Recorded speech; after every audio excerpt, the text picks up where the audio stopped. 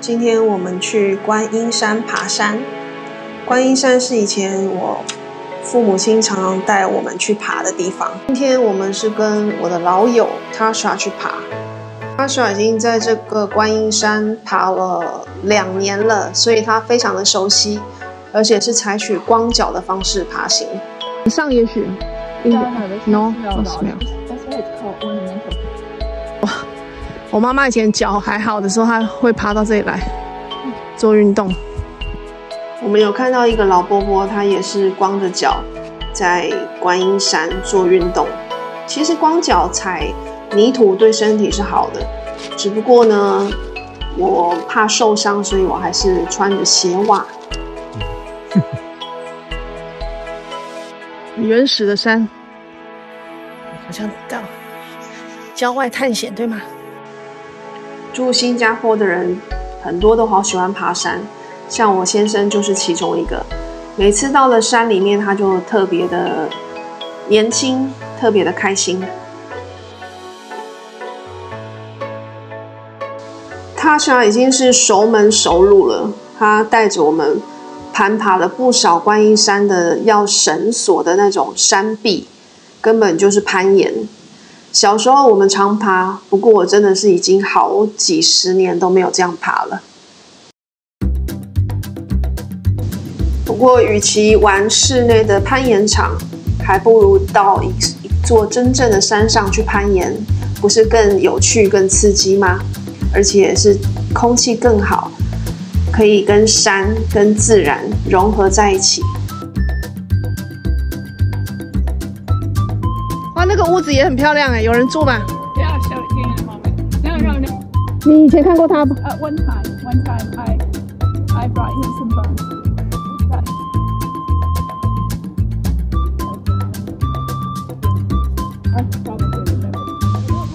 看到这样漂亮的山景，真的是感慨万分，又是高兴，又是觉得在新加坡看不到这样的景色，好可惜哦。这是山友所搭建的一个休息的小棚，是做伸展运动的好地方。我的背真的很需要常常这样子伸展。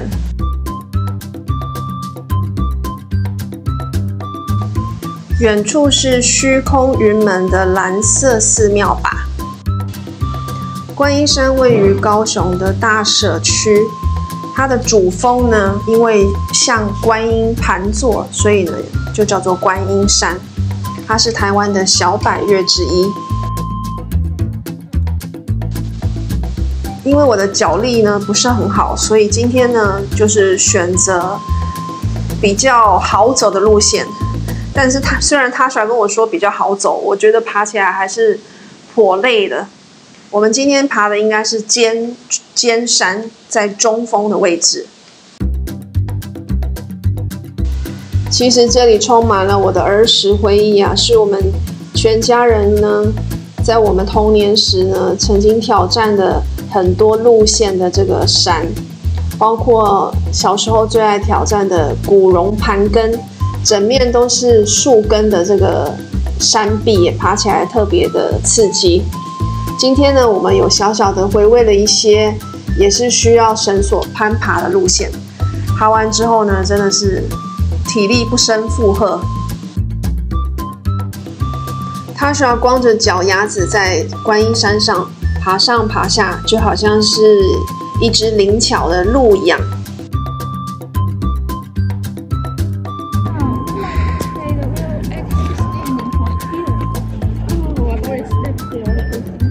这里就是尖山亭 ，See 尖山亭 ，Here got the name。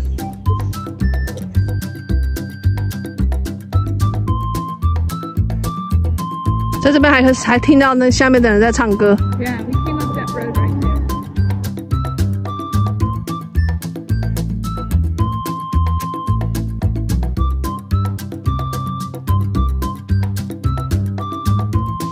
在这个还保留着原始风貌的山中晨行真的是很舒服，尤其是冬天的时候，你看这闪亮的阳光洒在植物上面，是多么的美丽呀！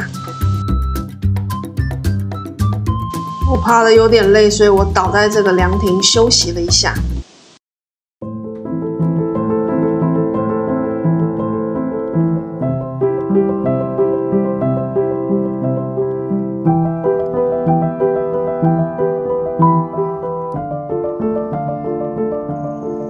对，艾草，好香哦，好香。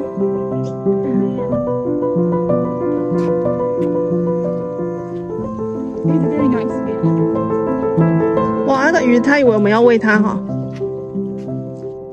这是一个热心的人士在山脚下设立的一个莲花池，它整理得很好，也很放松。后来也有得到政府的许可，很可爱吧 I just touched his hand because I know that it was maybe. Yeah, afraid.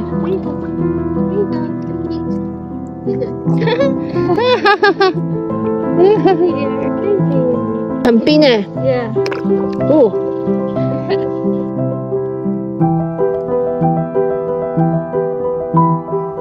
我们后来就走回了一线天，要回到我们最初上山的那个地点，就是陈家墓园那里。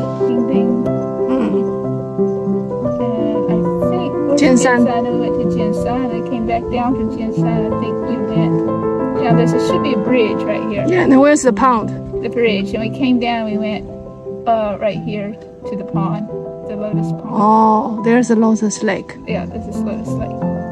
Looks bigger on the map. I know. This is where you said, oh, we still have to go up. I said, just a tiny bit. And then we went down, down, down. You were sleeping right here. Oh, okay. I think it was right here. And then we come back by 一线天. We came back by 一线天. And now we are here. Okay. Yeah. 昨晚没睡好，加上我脚力差，我们早上大概爬了2个多小时，将近3个小时吧。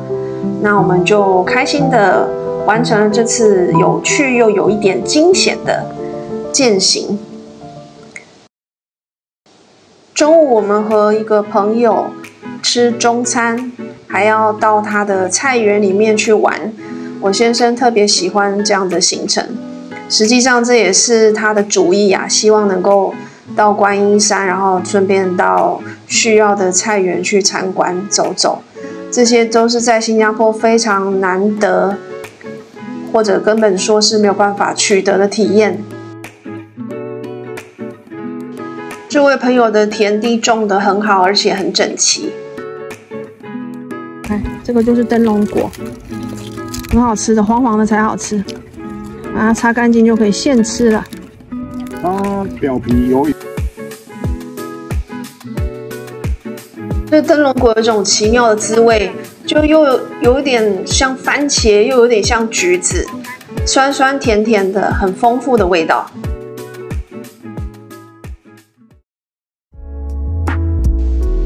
今天是星期五早上，我们就在10点多跟 Tasha 一起去爬观音山，在那里度过了难忘的美丽的早晨。山上的风景真的是好漂亮，如果可以的话，能够每天早上去山上是一件很幸福的事情。下午下了山之后，就顺道去需要的菜园采玉米、灯笼果，还有一些蔬菜。希望下次还有机会再做这样的行程。因为大自然就是神给我们最好的礼物。